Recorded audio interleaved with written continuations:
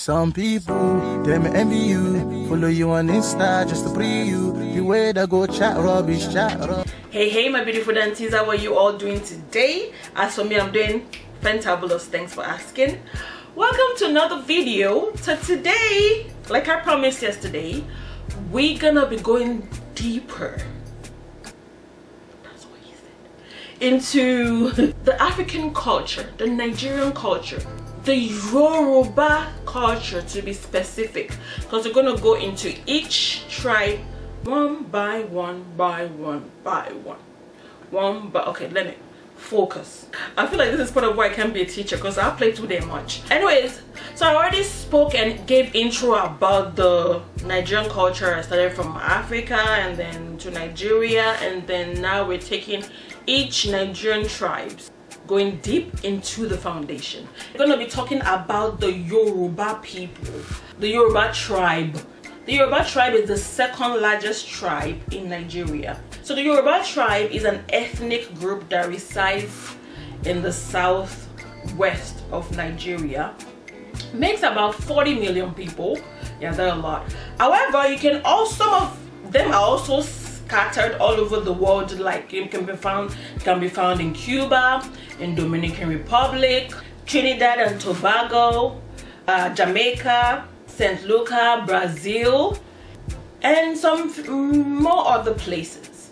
However, the largest group, the main origin of the Yoruba ethnic group is in Nigeria. Because honestly, if you have asked me like a few years ago, oh, you're Yoruba, what makes you Yoruba? I probably would be like, perhaps because I speak Yoruba and I'm from the southwest of Nigeria and we like to eat amala. I had no idea how it started, what made us different from other tribes. Who is the Yoruba godfather?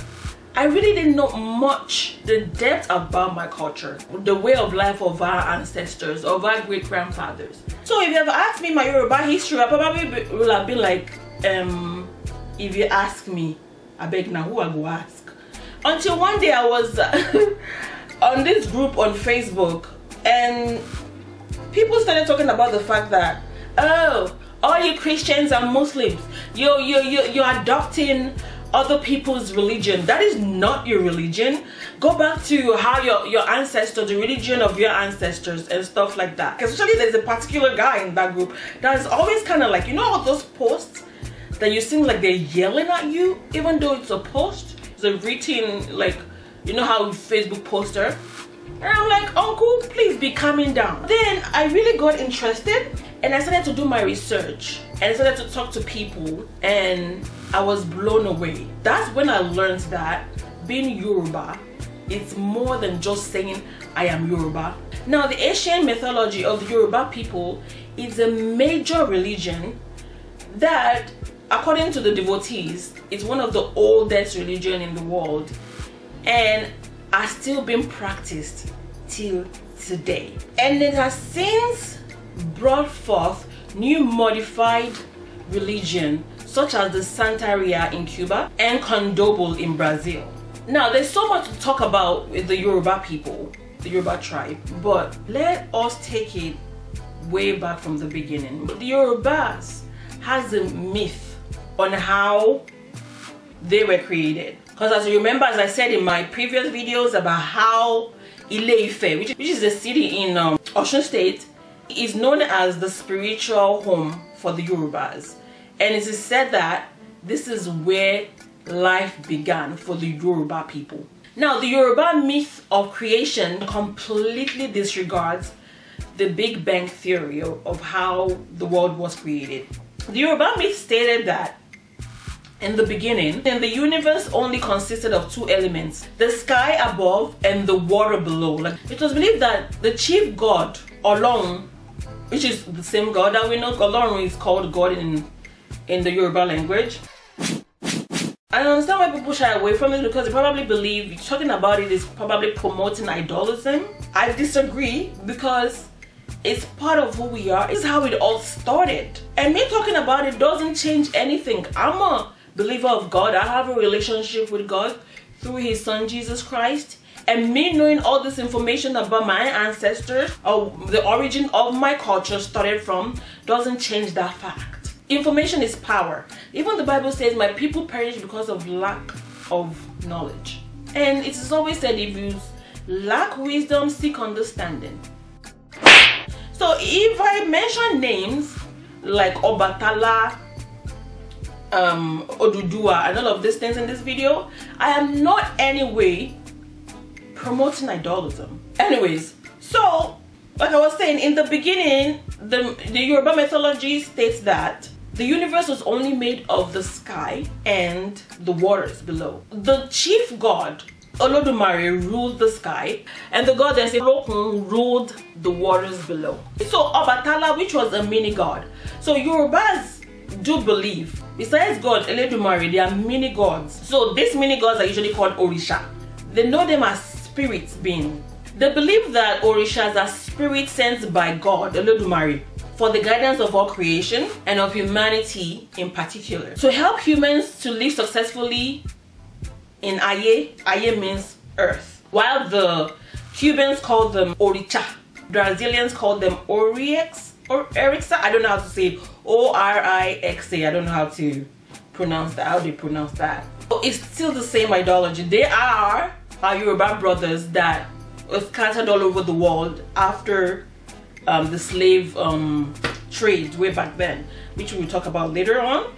So anyways, so Obatala, which was one of the spirits or one of the little gods, and I'll keep putting it in quote because I know there is only one God. I believe in only one God, right? Looked around and reflected on his environment, surroundings, and then he went to Olodumare to ask for permission to create a dry land for living creatures to inhabit. So Olodumare, I would either call it Olodumare or Lorun, which is God in the Yoruba language, gave him the permission to go ahead. So he sought advice from Orunmila. Orunmila is known as kind of like the second hand of God.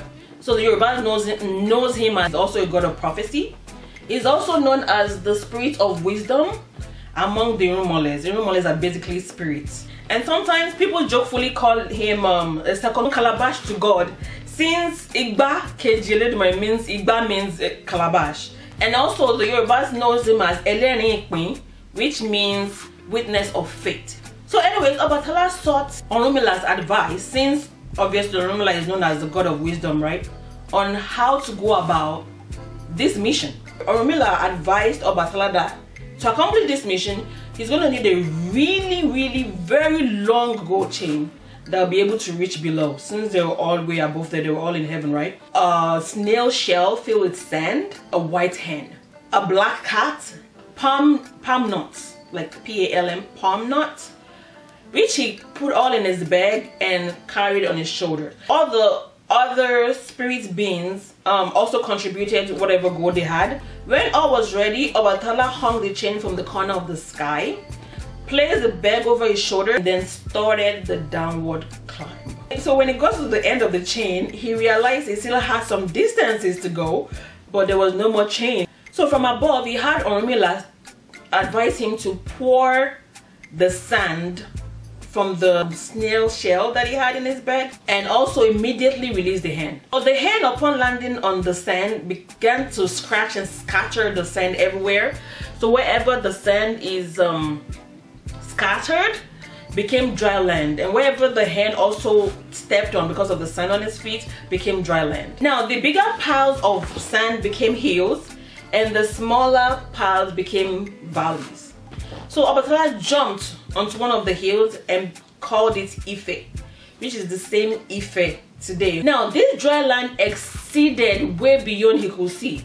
So what he did, he dug a hole in the ground and then planted one of the palm nuts that he brought, and in a flash it grew and became a palm tree.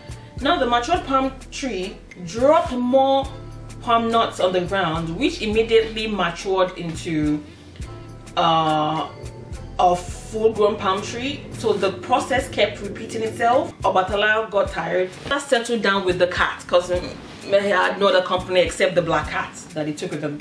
So this was Obatala's routine every day.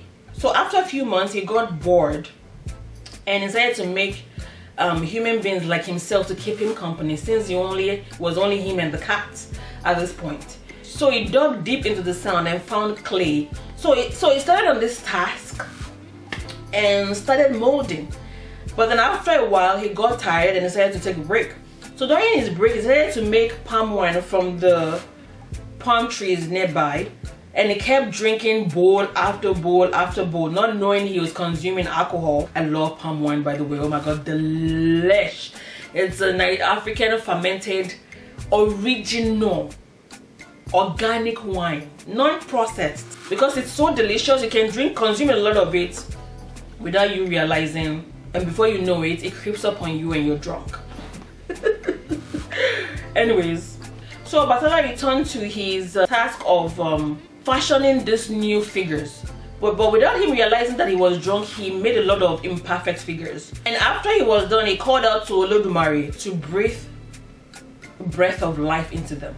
So the next day, after he was no longer intoxicated, he realized what he had done and swore never to drink again.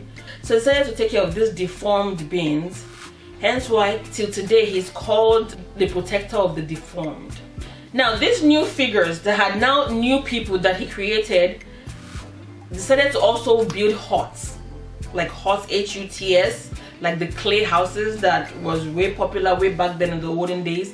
I think they still have some villages back home that still have those clay huts. They grew in numbers, and soon Ife became prosperous and became a city. So hence why they said Ife is the spiritual home of the Yoruba, because that's where life started. That's where the Yorubas actually came from. Now all other gods or all other spirit beings were happy with all what Obatala did and came to Ife to visit this city once in a while.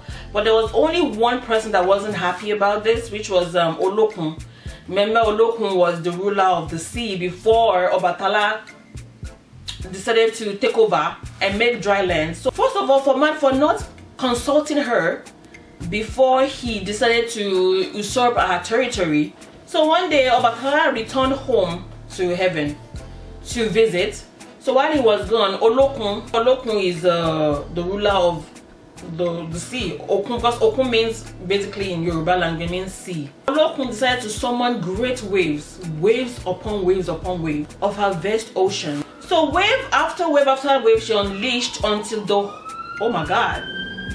until the whole land was covered with water, and many of the people were drowned. So some people escaped to the highest land, where they besieged the god Eshu. There are two kinds of Eshu. One is Satan, the devil, but Eshu in the god Eshu in the Yoruba tribe or Yoruba religion is different. I beseeched him to please take a message to, because you know it's one of the gods that comes to visit Ife after Obatala created it. So he was visiting this day, and then they summoned him to beseech him to please take a message to Obatala or Olodumare to come save them from the flood. Now Eshu demanded that they make a sacrifice to him and Obatala before he takes this message back to the sky. So people sacrificed some goats to him and Obatala, so he went to the sky to deliver the message. So when Orunmila heard about this news, he climbed down the gold chain to earth and cast many spells, which caused the flood water to retreat and the African land reappeared again. And that's how the Yoruba people were created. And in Ile-Ife, before everybody now started, segregation happened, and everybody now moved from Ife to where we now have Oyo, Ogun, and all of this other Yoruba land.